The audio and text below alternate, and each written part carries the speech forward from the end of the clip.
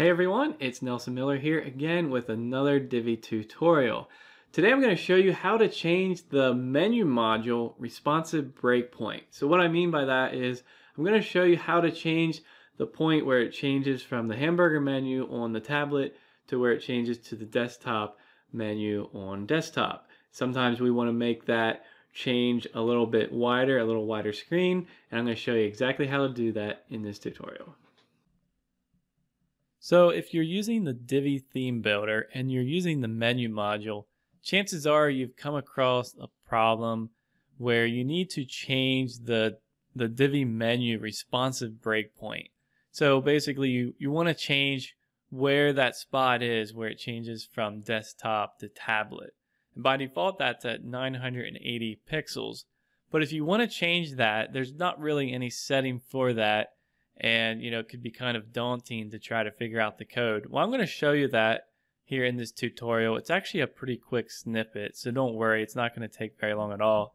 So we're just going to change the responsive breakpoint of that menu, and essentially we're just, we want to show it, we want to show the hamburger menu, the mobile menu on a larger screen, and it's really easy to do. So I'm going to show you here in my demo. I have my menu already in here, and we're going to copy the snippet that's found in our blog post. So if you're watching this video on YouTube, you'll want to click the link in the description and go over to the blog, and that's where we have all of the tutorials that go along with every one of our videos.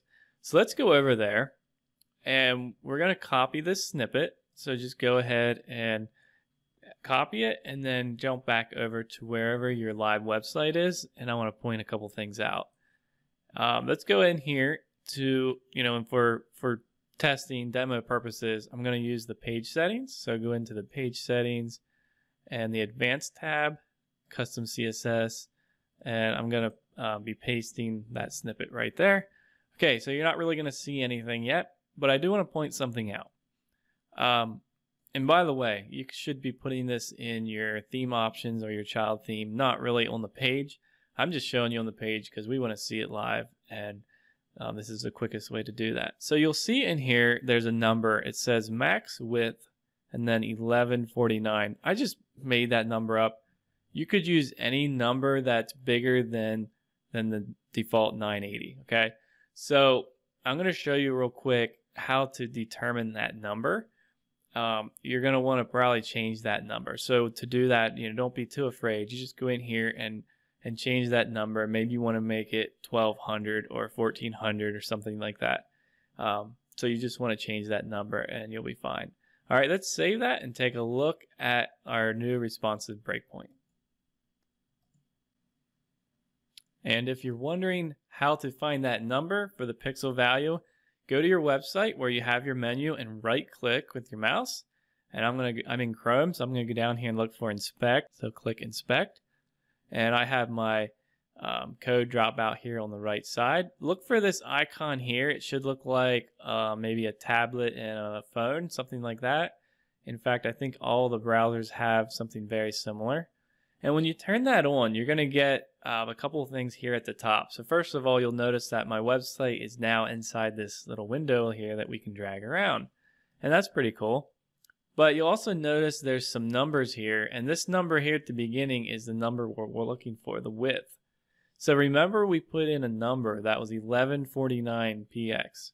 So by default, if we were around 980, we would see this hamburger menu go away when we make it wider here like that. So we'd be looking at over 1048, so this would be the normal menu.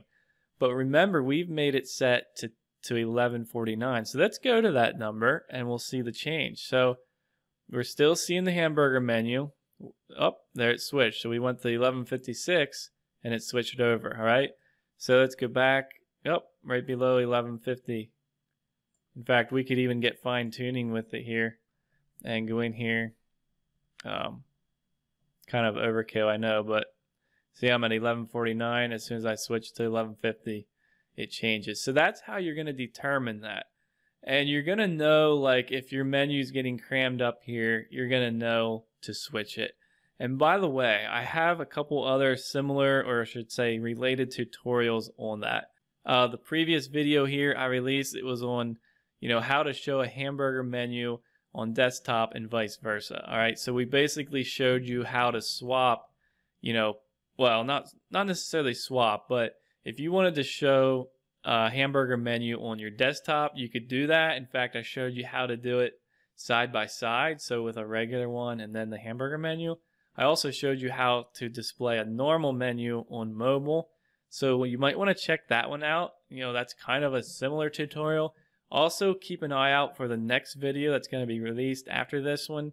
It's going to be next in line. It's called How to Stop the Divi Menu Overlap, and that's gonna be similar to what we're dealing with here. It's a little different. There's a couple other solutions we can try. One of those solutions will be changing our breakpoint. All right, so that's going to be in the next video, so be sure to look for that one. All right, so I hope you found that helpful. If you did, be sure to share that. Be sure you're over in our Facebook group, the Divi Teacher, and of course be sure you're subscribed here, because I have a whole bunch of more videos coming, and there's even more to come in my little unofficial Divi menu series here. All right, well, we'll see you guys in the next video.